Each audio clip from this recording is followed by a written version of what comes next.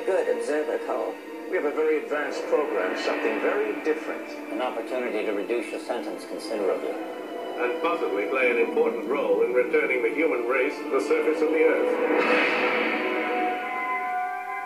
No license, no prints, no warrants. Well, he took on 5 cops like he was dusted to the eyeballs.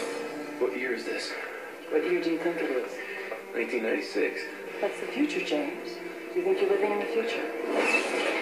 I'm simply trying to gather information to help the people in the present trace the path of the virus. We're not in the present now. This is a place for crazy people.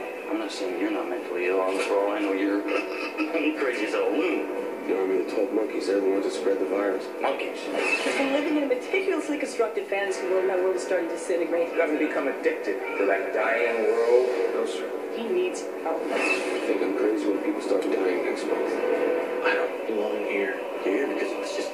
I know some things that you don't know. Yes, my son. You sent me to the wrong year. You're certain of that? Science ain't an exact science. You had a bullet from World War I in your leg, James. How did it get there? I don't know. You're a trained psychiatrist. You know the difference between what's real and what's not. You said that I had delusions. You said you could explain. I'm trying to. I want the future to be unknown. I can help you. Get you out.